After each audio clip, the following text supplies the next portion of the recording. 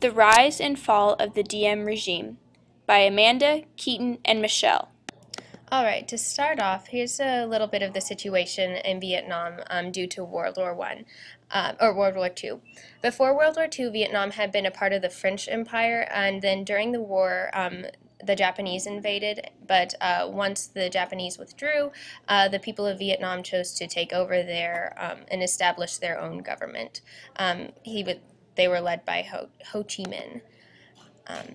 At the end of the war, however, the Allies gave South Vietnam back to the French, and the North was left to the non-communist Chinese. Now, real quick, the origins of the Diem regime. Diem, just as an overview, he was the first president of South Vietnam, and he led the effort to create the Republic of Vietnam, and he was an anti-communist and was supported by the U.S. You can see his pretty face right there. He's a pretty dashing man. All right, so his rise to power, he worked his way through the ranks of civil service. He started actually working at the Royal Library, but then was promoted to district and then provincial chief, and eventually married the daughter of the Catholic head of the Council of Ministers.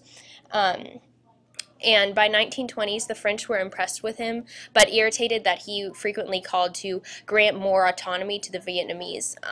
He became a popular public figure, and he, from 1929 to 1931, he helped suppress communist organized peasant revolts.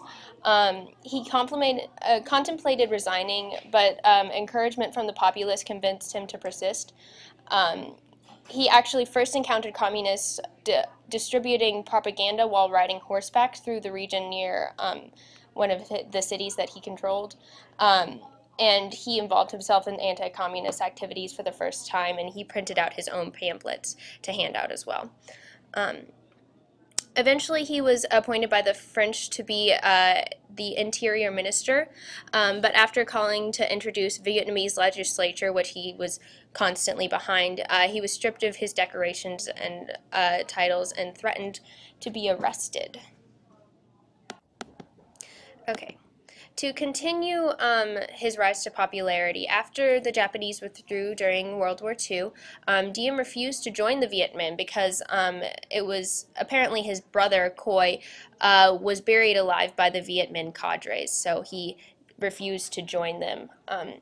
He ended up co-founding the Vietnam National Alliance, which called for France to grant Vietnam Dominion status, and he published a new manifesto in newspapers, but it didn't really raise too much interest. And so he began to lobby in Western countries for support.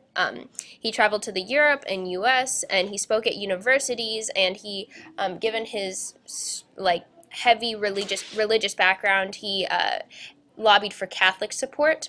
And this was pretty successful. He did garner a lot of attention and support from the U.S., and as the French power in Vietnam declined, Diem's support in the U.S. increased.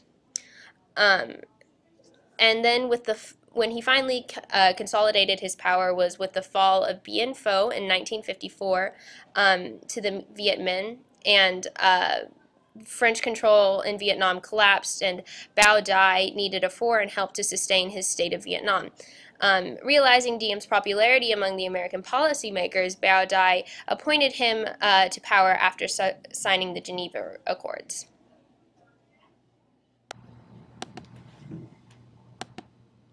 Now on to the opposition to the Diem regime. A low-level insurgency began to take shape in South Vietnam in 1957.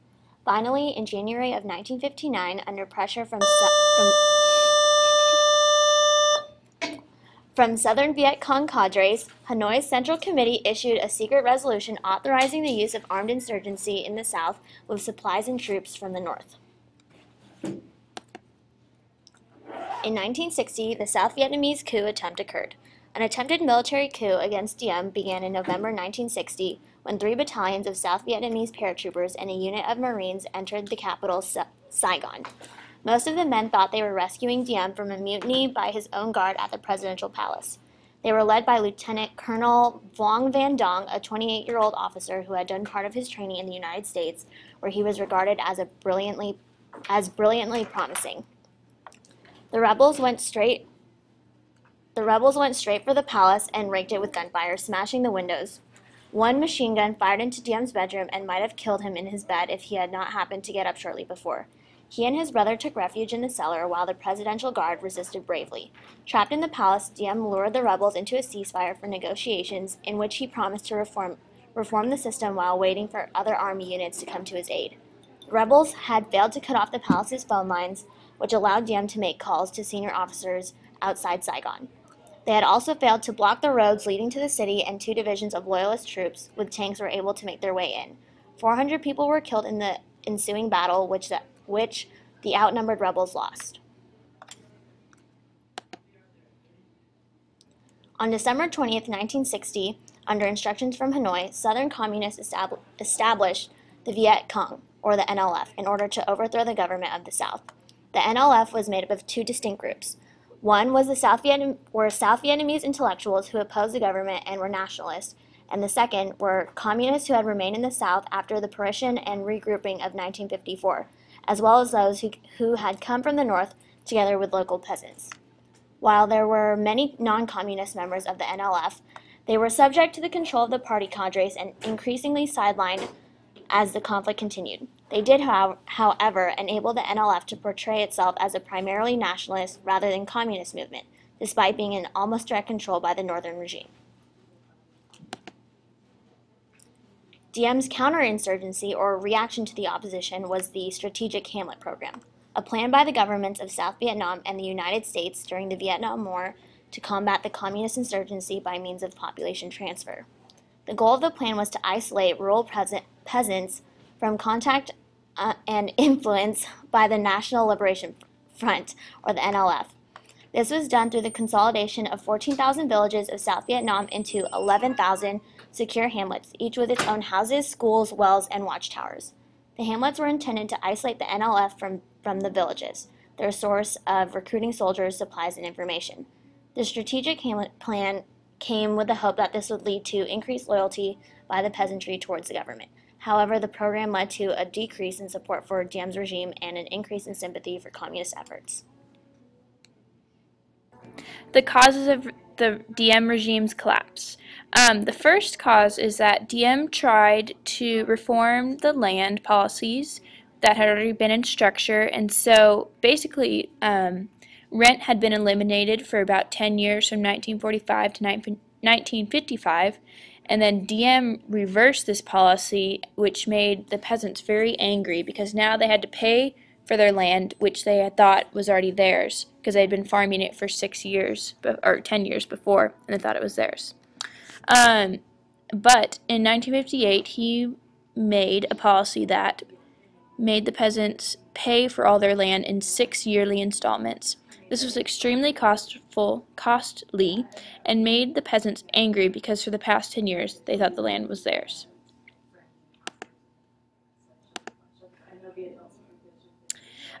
Also, Diem was in constant fear of opposition and assassination. He worked very hard to eliminate any possible threats to his rule. In 1956, he refused to hold the election stipulated in the Geneva Accords, arguing that the Northerners would be compelled to vote communist.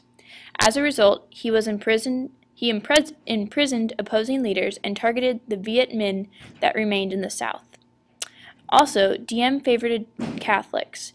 The Catholics only made up about 10% of the South Vietnamese population, and Buddhists made up the other 90%. So obviously this led for a lot of anger within the population because only 10% of the population was being, or the minority of the population was being favored over the majority that were Buddhists. This led to further dissatisfaction within his regime and created opposition within the South. In 1957, the Viet Cong, which were the South Vietnamese communists, they took advantage of the disgruntled peasants and organized resistance groups in the countryside. They plotted political assassinations against government officials, and there were a ton of these assassinations. Like in 1959, there were 1,200 assassinations. And in 1961, there were 4,000 assassinations. And this formed into the National Liberation Front, which Michelle talked about earlier, which became the political party for the Viet Cong. It maintained control over South Vietnam and much of the countryside.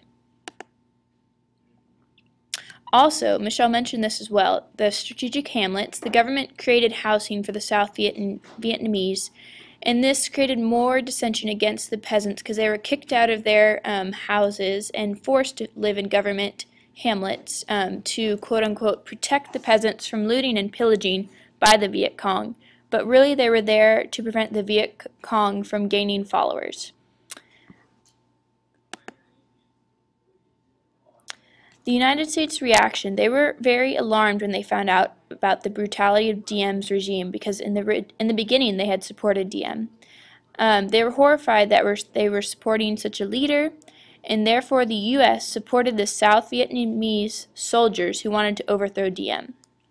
November 1963, Diem was assassinated and replaced by a military junta that had little support. But in 1965, General Nguyen Van Thi became the president and provides a facade of stability, but really his regime is just as corrupt as Diem's was. And that's it, folks. Thank you. Goodbye.